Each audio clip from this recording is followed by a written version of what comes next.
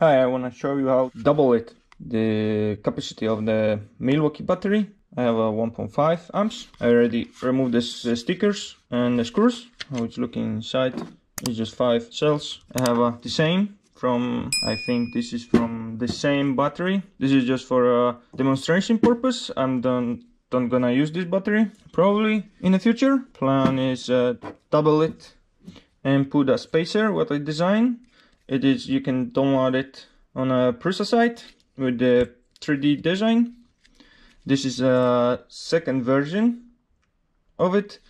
I'm gonna make third one because I already saw some issue with this, but version what you can download it is gonna fit perfect.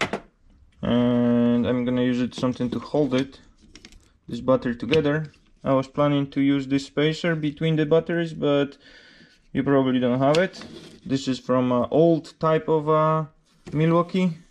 I have a small metal strap, what I'm planning to add it on each one, like that. Of course, I'm gonna use a spot welder. You can just solder that, doesn't matter.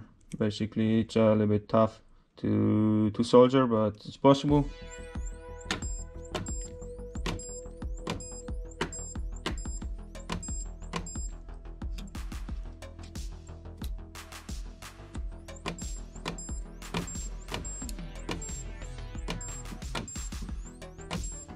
Same on the other side.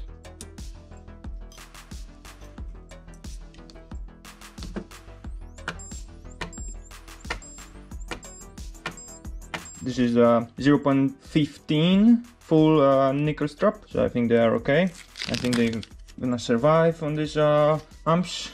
Yeah, and this version of this extension, this is on the way, but in a final version it's gonna be a space for it. I need to remove this and this to fit inside. And basically, if you spot welder or solder the new batteries, you just put it back together in the same spot.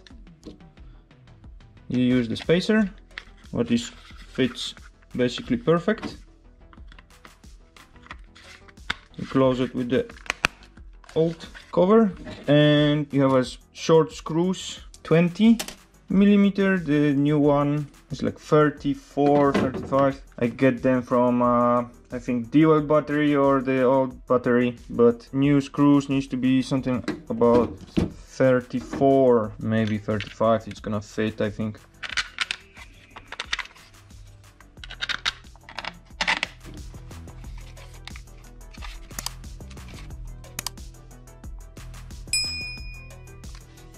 And that's it.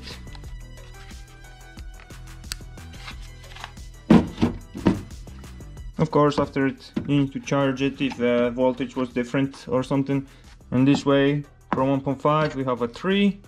Of course, this is still not a lot, but it's better than 1.5 if you have a spare cells what you can use in a project like that.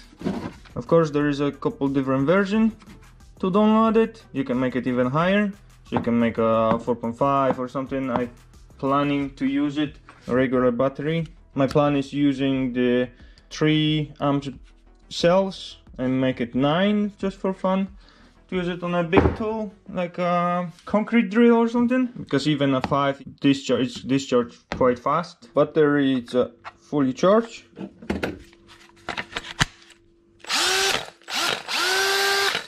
And it's work like a charm.